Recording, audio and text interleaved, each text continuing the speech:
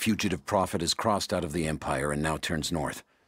I'm now in unfamiliar territory. The Order of Trinity was clear. I am to pursue the false prophet and his adherents to the ends of the earth and wash away his heresy. But I believed I could overtake him months ago. Still, he eludes me. He crosses Khazar land and across the Caucasus Mountains. Here, I'm at a disadvantage. I speak a dozen tongues of the Empire, but in the hinterlands, I'm often left to communicate with little more than a sword. The prophet, it seems, speaks every language, as if he were born to them.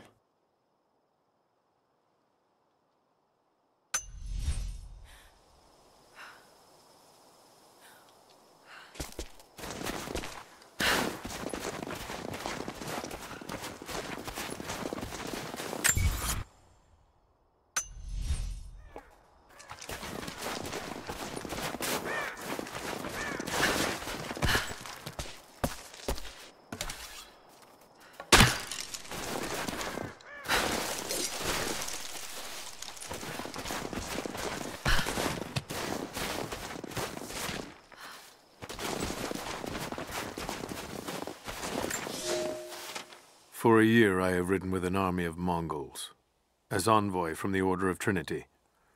Their Khan is a great warlord, despite his heathen ways. Under my influence, I have helped them topple nations, burn cities and kill princes, all in search of the Prophet. Our slaughter of the Rus was not in vain, for among the spoils we at last found the map. And now, this very morning, after a season in the mountains, we saw buildings rising from a green valley surrounded by ice. We have found Kitesh. I tell the Khan of the riches that will be his, and that alone drives him on. But the real victory will be for God, when we purge the prophet's lies from the earth, and at last, the divine source will be ours.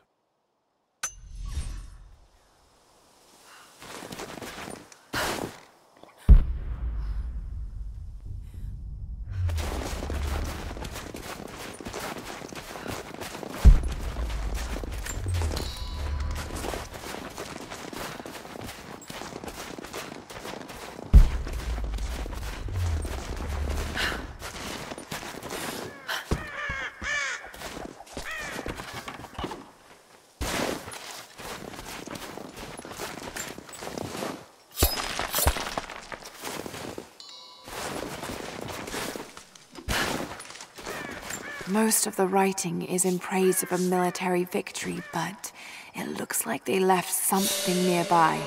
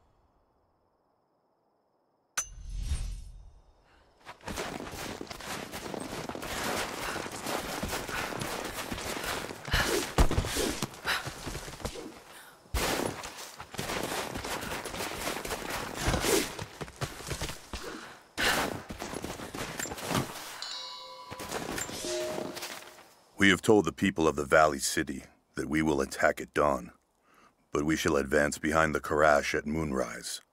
The captives we kept from the battles in the west will be our shields as we advance. Few survived the long march across the mountains, but those that live will serve their purpose to the Horde. The city sparkles, a gift not yet given. We will take what is ours and march home with our spoils.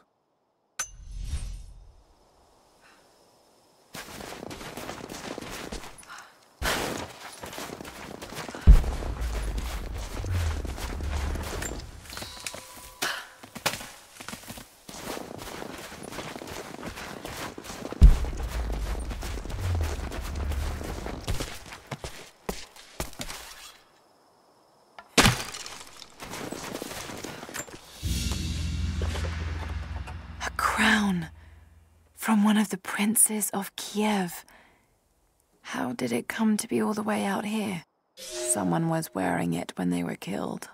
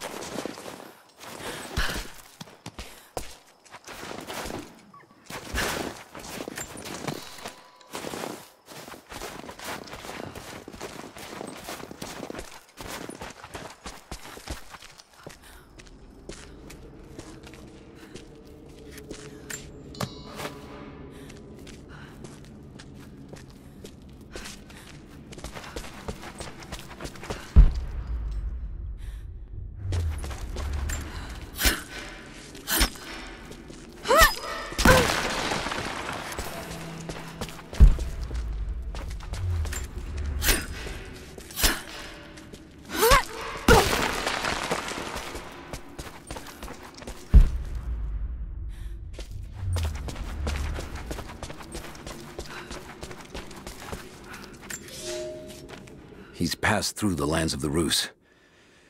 I cannot shake the feeling that he's taunting me, waiting until I'm a day's ride away before moving on.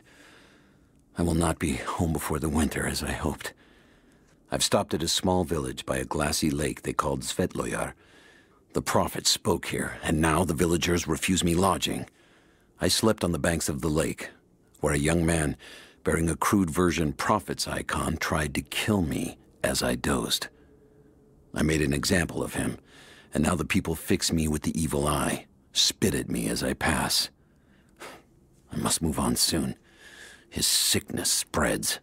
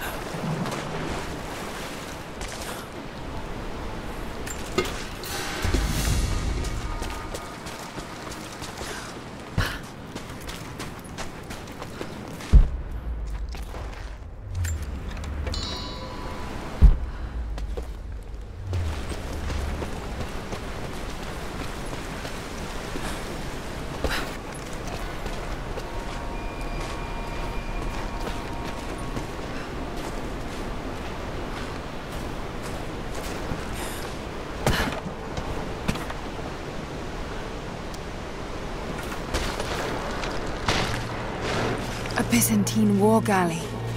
How the hell did it get down here?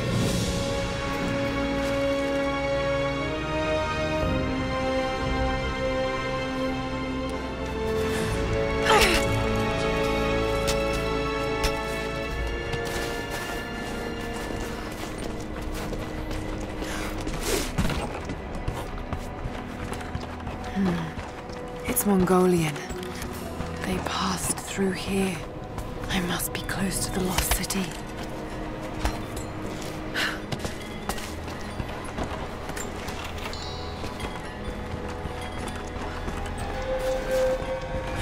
Must be something up there.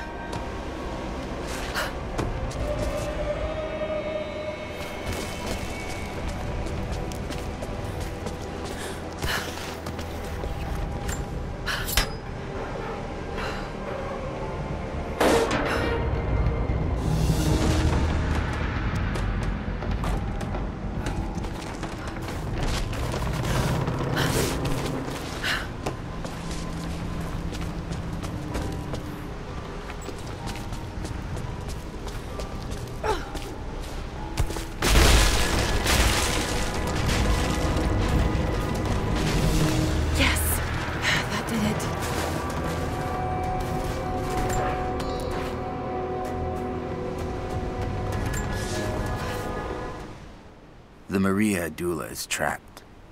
The ice gave way. Her spine snapped in two. No matter. While I hope to wield her cannons against the false prophet, we will continue on foot. I have 6 of the Order of Trinity's best, and we have been stockpiling food and supplies while the sailors starved. They do not know it yet, but they will give their life for the cause. My men and I will find our way out of these icy caves and continue on foot. Before the ship was swallowed by the ice to the south, we heard music. That will be our first stop. But first I must rest. The cold has sunk into my bones, and I am drowsy. Just a little sleep.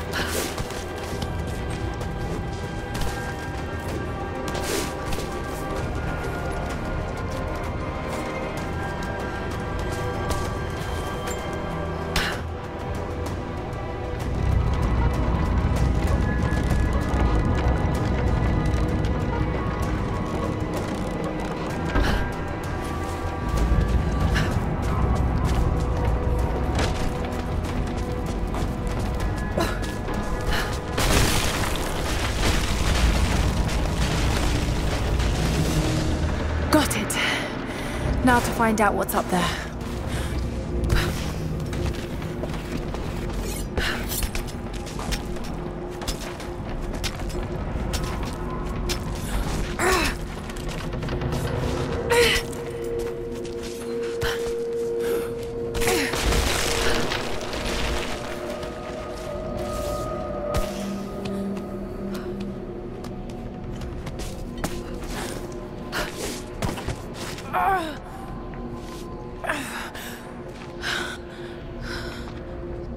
Look at all this.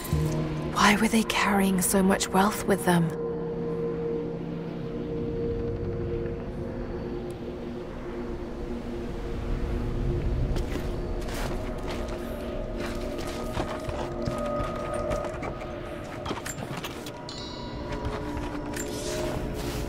It's done. We'll die here, thanks to Coraldus and the madness of the Order of Trinity. My ship will never see water again. We entered the glacial sea too far into the winter. Would have been turned back, but Coraldus would not abandon this lost prophet. He and his dead-eyed warriors seized control. He forced the ship through shallow tributaries until we could go no further. Then he made my crew construct sled runners, and the bastard forced us to tow the ship over land. It was death and excommunication to deny him. but it was death either way. I will make sure he dies here, with us. I've always kept a little poison at the ready, in case the ship was taken. Now, it has another use.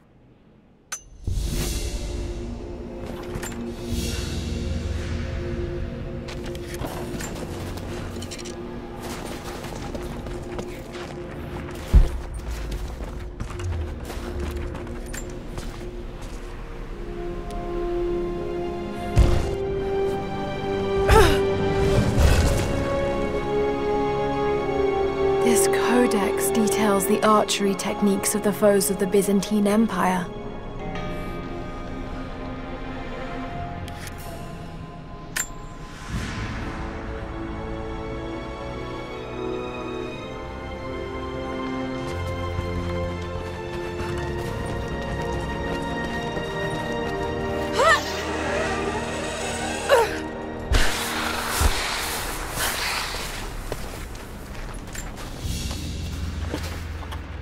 Byzantine brooch. The enamel work is beautiful. This portrait has been defaced. It looks like it was depicting the Prophet. They must have had to hide their faith.